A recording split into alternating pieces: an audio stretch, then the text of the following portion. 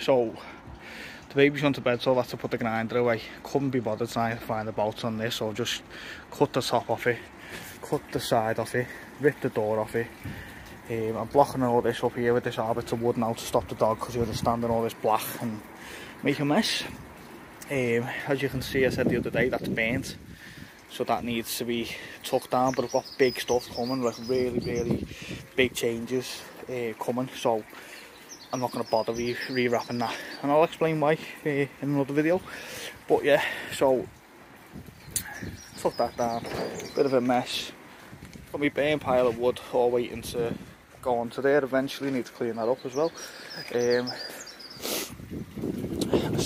I haven't put a video out, so I started making this vat, and it was going to be I was using expanding foam to chamfer the edges, so it was going to be just under 5 foot with a big window in the front. And I talked about it on my live, and I did do a lot of video for this, but I'm going to take it down again. I'll explain why in another video. Stuff's happening, things are moving on, things are changing, stuff's happening, so I'm going to take that down. Let's see who's around.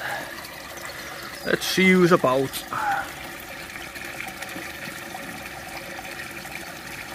But they are nice and active. I'm going to spook them by moving these covers, but I'm just going to move them so we can actually have a proper look.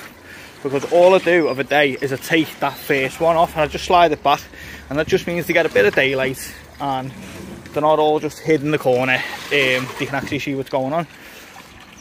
So a bit of crap on the bottom. I need to buy a pond back and sort that out. So I've just spooked them a bit, you can see, but they've done really well. She's got some lovely body put on her over the winter period.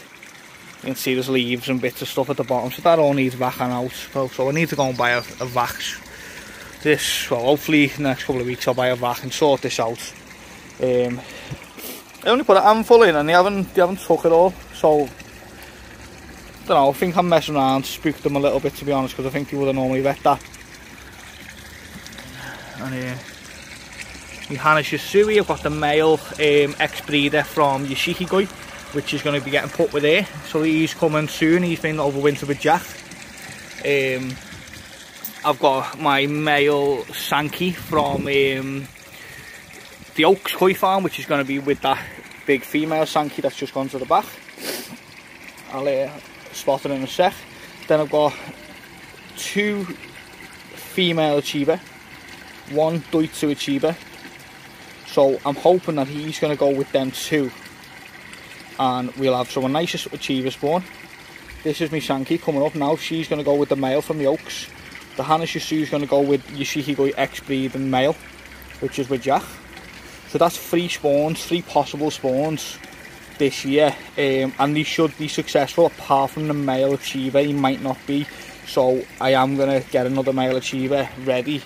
I do want to use him. He's a little belter, really nice pattern, nice body, lovely fins, just a really nice shape fish. So I want to use him, but if I can't, I'm going to get another male Achieva lined up. And if I do get another male Achieva lined up, then I might do 2 spawns. So that's the Achieva I spawned last year. She's an older girl, but she is like successful. You can tell she's got eggs with the body on her. This Achieva, I don't know where to put the Deutsch and Deutsch. I did say I wasn't going to mix any of the farms, so these are all Yoshihigoi, so I wasn't going to mix Yoshihigoi. I was going to always cross and put another put another farm fish from here, do you know what I mean? So Jap with Yoshihigoi, English with Jap, etc. That was my plan. So we'll have to see what happens, but she's a little belter there. So guys, the vat's down. Just breaking up the wood now. Some of the screws are bent and stuff, so I can't get them out. Scraping off all this insulation, so I will expanding foam so I can then burn the wood, because I don't want to be burning expanding foam, not nice. And then can't do nothing else on the shed till the baby's awake, so it'll probably be tomorrow now. And I've just blocked off all here so the dogs don't walk in all the soot and then carry it into the house. So that's where I'm up to. Right, so we're back. A couple of days has moved on now. As you can see, the shed's gone. I had to block up a bit of the fence. There was a hole in the fence, obviously, with the panel having been changed. All needs painting this, really. Looks a bit scruffy. I've got the rest of my wood here to burn. Wood there. And so yeah, I'm going to get a little fire started in a second. Yes, I know, but this time I won't leave it. Burn all this, burn all this. I've stripped this vat down as well, so didn't even get a chance to get fish in it, to be honest, but you can see all the stuff from the fire. So yeah, I got siphoned the water out last night with the hose pipe. Nothing fancy, just normal hose pipe siphon. Got the water out here, stripped it all down, so this was ready to be moved. And then yeah, I'm just going to clear all the back of here, just burn all this wood. As you can see, like, that was the door of the shed, so that was the colour it was, and that was the colour it ended up. So yeah, it's all destroyed, so it's going to go. I'm going to crack on. Right guys, so this is the giveaway. Semi-wrapped, waiting to go. So good luck to everyone who entered. Remember, you have to be liked and subscribed to enter any of my giveaways. But good luck.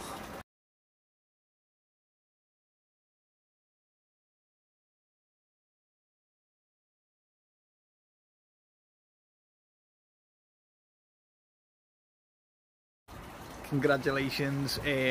Drop an email to myboyskoi at the bottom of the screen now, and send me your address and I'll get it posted out to you. As I said guys, please like, please subscribe. You have to be subscribed and you have to like the video to be in it with a chance to win. And plenty more giveaways coming, loads of other stuff. So I've got a nice small controlled fire. I've been chopping up all the wood so it's smaller pieces to burn rather than trying to burn the big bits and make the fire go wild. So it's going to burn slow, but I'll get rid of this wood hopefully today, and then I can just clear it all then, just give it a good scrub and fix things and do what I need to do. So we're getting there. So I've just given these weeks about 10 minutes ago and I was busy and they all just seemed to come alive, so of course I'll get a little bit of footage of them. Wait till they all come back. I've got an easy pot clean going on in here, but I've just wasn't paying enough attention on media when it's the wrong side, so yeah, I've just been fishing out media for the last 10-15 minutes. Nightmare. Done it before, does me head in. And over here I've just still got the slow fire. See them boards are just protecting anything else. Obviously they might go on fire, but I can flip them on. I'm staying round, I'm not leaving it. So yeah, that's where we're up to now. Right guys, this is having a bubble up as well. And I've got the hose pipe going in on a trickle in for them because they've had these pod clean, so I'll just top them up a little bit. I do it very slowly in there because they're heated to 18, so the water literally trickles in and it takes hours and hours just to put a few inches on it. But then the water will also heat up as that's happening, rather than dumping loads of water in and then the fish are struggling. So this is the first time that this pond's been murky even a little bit all over winter. Obviously wheat germ's been going in the last few days, so they've started eating, and you know, they've had the odd day eating there, but it's only the last 2 or 3 days that they've had it consistent. And yeah, the water starts going murky, so I'm going to leave it a little bit longer and then I'm going to put my UV on. And but there's slightly green water, it doesn't bother me, it's only good for them, so yeah, no harm done.